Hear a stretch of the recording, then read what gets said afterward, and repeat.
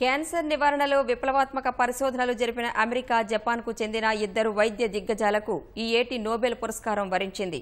అమెరికాకు చెందిన James Ellison, జపాన్కు చెందిన టస్కు హోంజోలు 2018 వైద్య రంగంలో నోబెల్ పురస్కారానికి ఎంపికయ్యారు.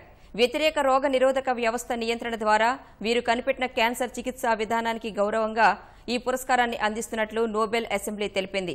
కొన్ని రకాల రోగ నిరోధక వ్యవస్థ కణాలతో కూడిన ప్రోటీన్లు క్యాన్సర్ కణాలతో కలిపి చికిత్స చేసే సరికొత్త విధానాన్ని వీరు కనుగొన్నారు.